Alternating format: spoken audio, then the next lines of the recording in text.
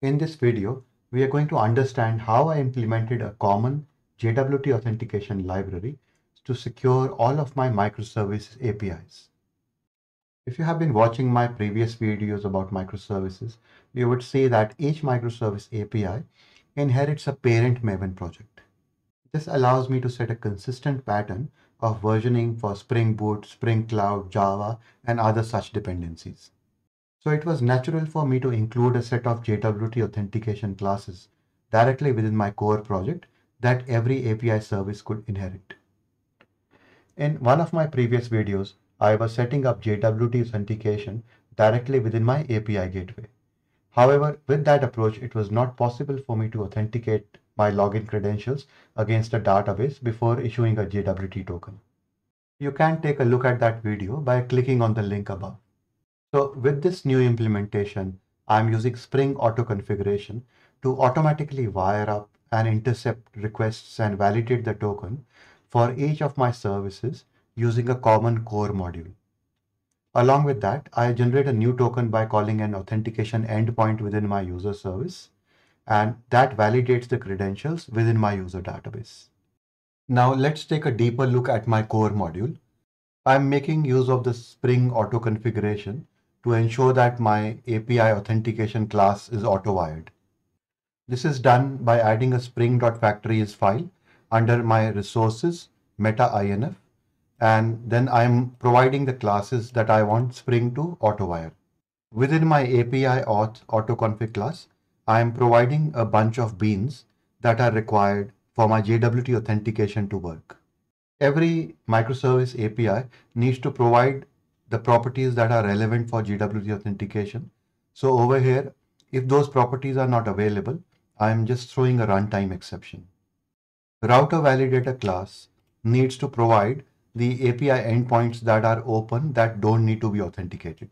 So when I need someone to come in and register or do a login or do an authenticate, or if I need to expose the Swagger documentation, I don't want those endpoints to be protected by JWT. And so these are the kind of endpoints that I am leaving as open API endpoints.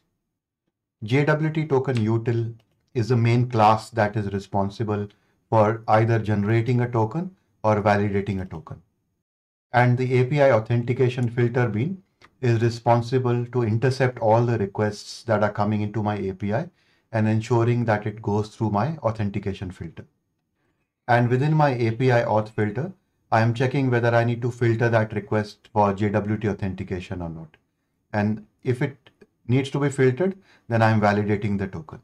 So I'm checking against my validator if that request needs to be filtered or not. And then within my doFilter internal method, I'm validating my JWT token. So I'm first checking whether my JWT configuration is enabled or not. If that is enabled, then I need to make sure that the token is valid. In my JWT config class, it's basically wiring up the configuration that I require for my JWT authentication to happen. So I have a flag whether I want to disable or enable the authentication, and then I have a couple of properties for the secret and validity. So with this setup, I can easily auto-wire the JWT authentication using Spring Auto Configuration, and I can control whether I want to enable or disable the authentication using a flag. Now let's dig a bit deeper into my user service. So this is a service that's responsible for validating my username and password and then generating a valid JWT authentication token. Within my authentication controller class, I'm exposing an authenticate endpoint. This will first validate my username and password. And if the credentials are not valid, it will return an error response with the status of unauthorized. Otherwise, it will go further and use the JWT Token Util Class to generate the authentication token. The authenticate method will take in the username and password, and internally it will call the validate user password method within my service. And the service method will use the JPO repository to find a record for that user which matches the same username and password. And once this is all set, all I need to do is provide the appropriate properties for JWT within my services, and then it will start validating my JWT token and doing the authentication. So over here with my microservices, I'm actually using Spring Cloud Config to actually fetch my configuration. And over here, you can see that for my car info service and my car listing service, I'm actually providing the JWT configuration within my application.yaml. Now let's start my application and see how my authentication is working. So I'm going to first start my config, discovery, and the gateway services.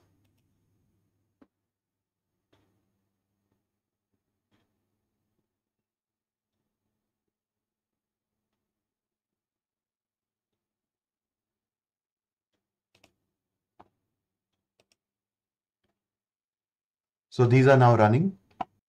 And now I'm just going to start my user service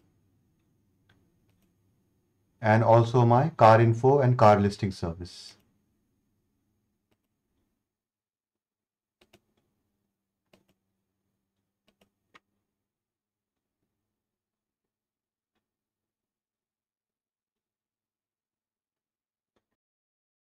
Before I start testing my API, I just want to show you that in my local environment, I have the user database.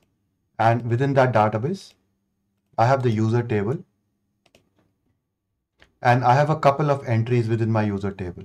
So you can see I'm validating against my email and password. So geekymontu@gmail.com and the password is password. Now, this is not secure, but that's not the point of this video, as I only want to demonstrate the JWT authentication mechanism. And over here, I'm using Postman to test all my APIs. So I have wired up all the APIs here. Within Postman, to make things easier, I'm providing the token as a global variable. And then within my API, I'm actually having a script in here that will basically use that token and add an authorization header. So let's first try and run some endpoint in the car info service. Let's say I want to get all the car model types. So this is currently saying unauthorized expired JWT token. Now let's go back into my APIs and use my user service to generate a new token. So I'll call the create authentication token endpoint and I'll supply the username and password that I just showed you that was in the database. So once that is done, it will validate my username and password credentials. And if they are successful, it will create a new JWT token. So that's the new token that's available now.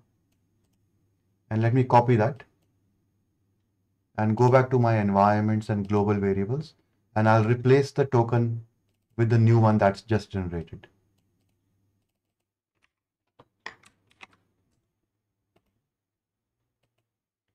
And now if I go back to my APIs, I can again try to run my API endpoint to get the car model types. So if I send that, and now you can see that it's successfully authenticating and returning me a response. So with this, I have demonstrated how you can use Spring Auto configuration to create a generic JWT authentication library and auto-wire that library across all your microservices.